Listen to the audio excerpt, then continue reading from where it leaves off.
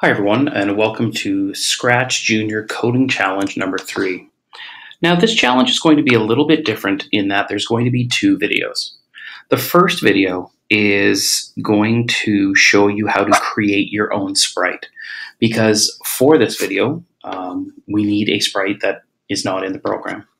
So to show you how to do that, the first thing I'm going to do is to click on the plus on the left hand side, and it brings up all of my sprites. Now up at the top of my page, there is a paintbrush. So I'm going to click on the paintbrush, and this brings me to a screen. For the video that I'm going to create, I actually need to have a ladder. So I'm just going to make myself just a simple ladder. So I want it to be a straight line. I want it to be a little bit thicker than it is currently. And I'm going to choose, it already is black at the bottom. That's what I want. And now I'm just going to draw my ladder.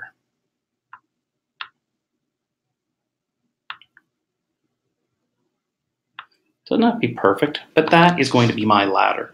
Up at the top where it says character, I'm going to click.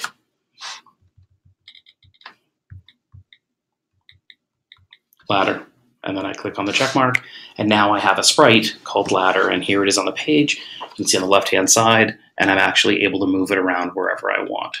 So that is just how you create a sprite in ScratchJr.